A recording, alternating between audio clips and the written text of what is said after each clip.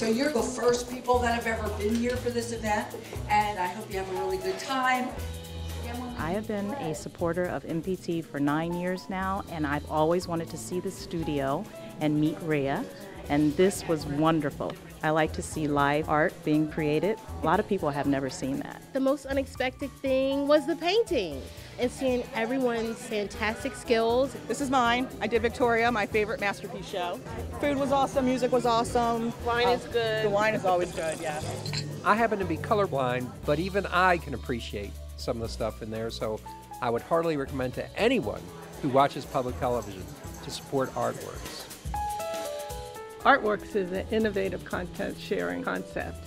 Over 30 PBS stations contribute artist profiles to a consortium which is curated by WNET and then sent down so that the individual stations can fashion whatever art show they want on a weekly basis. And so we have access to artists across the country and across the world, across every kind of genre you can think of. There's established artists, experimental artists, there are emerging artists. So it's an exciting display and cornucopia of all kinds of arts and creative endeavors.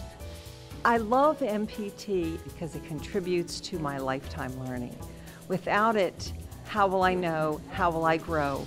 How will I expand my understanding of the world? Maryland Public TV does a super job. Education, the arts, the things that public television does that you can't get anywhere else. It's just such a rich environment to watch educational, local programming. I love Rhea Feikin and everything she's done for the arts community, and I watch all her shows religiously. And so in ways of tribute to her and our work at MPT and for the causes she supports, we wanted to be here. And here's to you who appreciate and support the arts. Thanks so much.